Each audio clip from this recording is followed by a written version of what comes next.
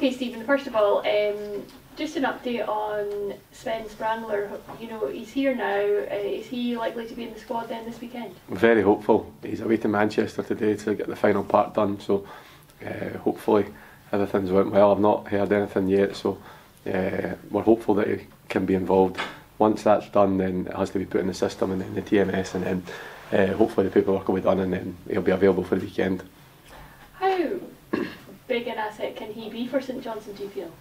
Well, time will tell, but I think the first part he looks very good. He looks like he knows the game really well. He's not a young player, he's very experienced and he's played at a high level as well, so no, we're very happy with him. So we're just looking forward to him to put him into a game now, so it's whether I do that at the weekend or whether it's at a later date, but he's ready, he's fit and he's good to go.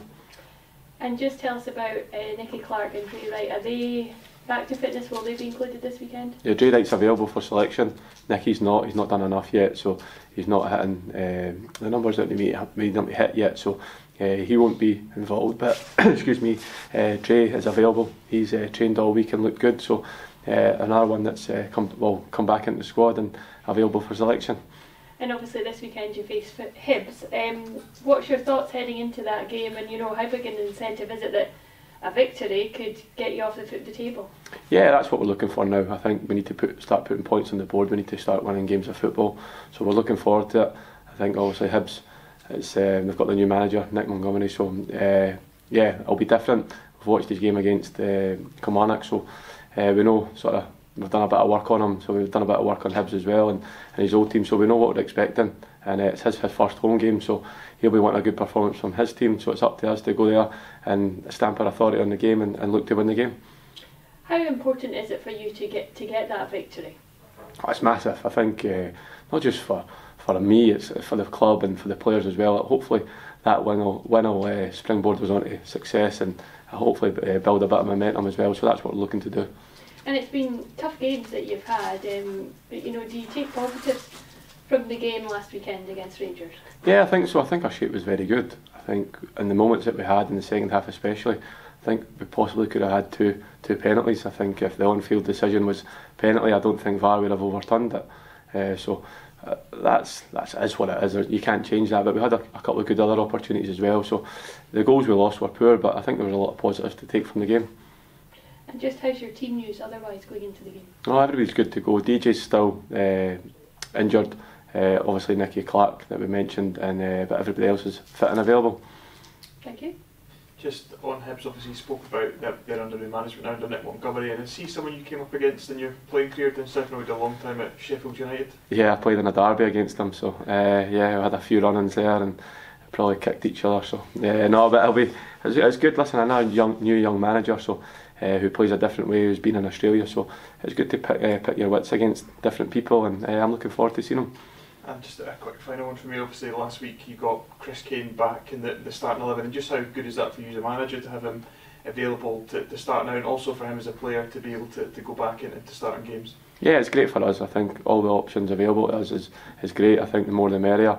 I think you can see what he brings to the team. He leads the line very well, so no, I'm delighted for him as well. I think it's been a long time for him being out, and he'll be very frustrated, but you can see that he's got that spring back in his step, and he's looking forward to it, so hopefully he can start chipping in with some goals as well now. Great, thank you very much. Cheers. We were reading that you've got a young lad on the bench on Saturday who you've decided not to send down on loan, Franjak. What can you tell us about him? He's a bundle of energy. He's got a lot of quality as well. He's box-to-box midfielder, but he can play everywhere. So we're really excited about him. I think it's one of those. It's just when it's going to be the right time just to put him in. I think he's been excellent in training, and the bounce games that we've played in, he's been very good. So no, we'll keep a lid on him at some point, but sometime I'm going to just have to let him go and play, and it might be this weekend, but you never know. We'll see. Well, I think we'll put him in when we feel the time's right. But a thrill for the laddie to get a seat on the bench on Saturday. Yeah, I think so. I think at 16, I think listen, if he was if he'd been 16 earlier, he would have played in the League Cup because he was that good. He's been very good. He's impressed everybody, but he wasn't allowed to play in the League Cup because he was only 15. So he's only just turned 16. So no, we're really excited about him. But it's important that we dip him in and out when it's time to play. He'll play. And you've must have a load of guys coming up. The academy seems to be kind of getting really successful. Yeah, listen, the young boys are doing well.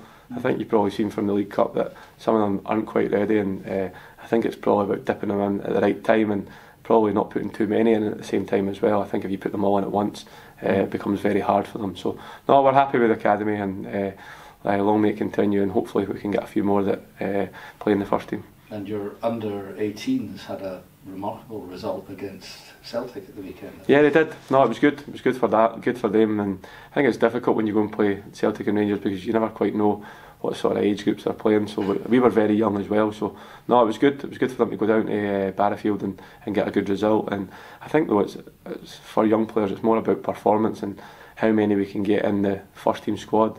I think you can maybe look a bit too much into winning cups or winning leagues and stuff. It's how many we can get in that first team and how many can be a regular first team player for St Johnstone.